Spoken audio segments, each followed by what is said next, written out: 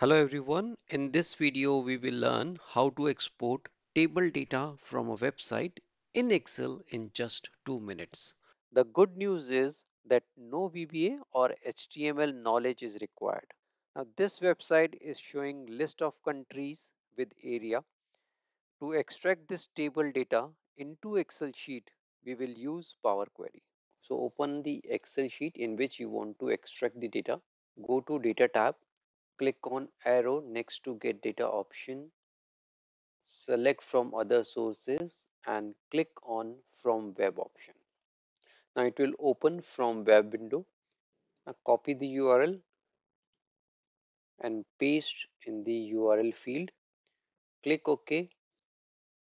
Now it will open the navigator window. Left hand pane will show all the tables available in the URL.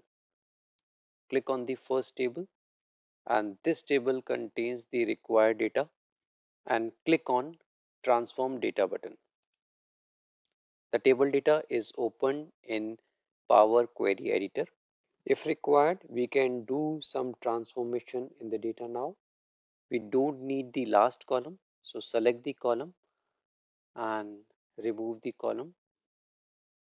The first row contains the heading. Click on the table icon in the top left and select use first row as headers.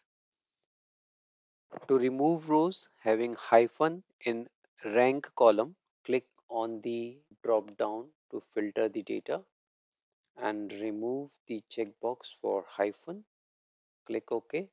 Now the data is transformed as per the requirement. Click on close and load button.